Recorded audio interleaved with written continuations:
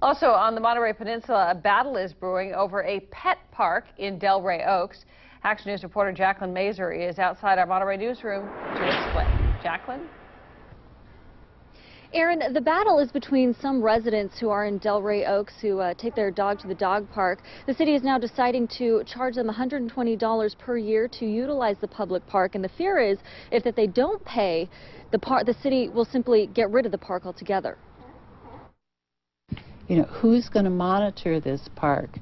When the visitors come in, do we say, oh, I'm sorry, have you paid your $120 fee? Rey Oaks resident and pet owner Diane LaCicero-McWhorter says she's willing to do what it takes to keep the dog park open for all to enjoy, and tells us the proposed $120 entrance fee per dog per year has got to go. I would just hate to see a lot of the people I know who cannot afford this, especially if they have 3 dogs. And LaCicero-McWhorter is not the only one who opposes the fee.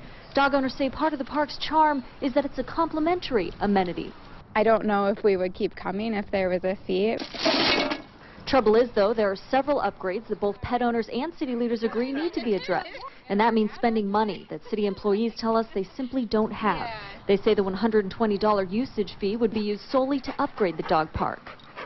Some of us, myself included, have volunteered to do park maintenance, build other benches and other amenities for the park, and have had no response from the city. Then the issue cannot be about money.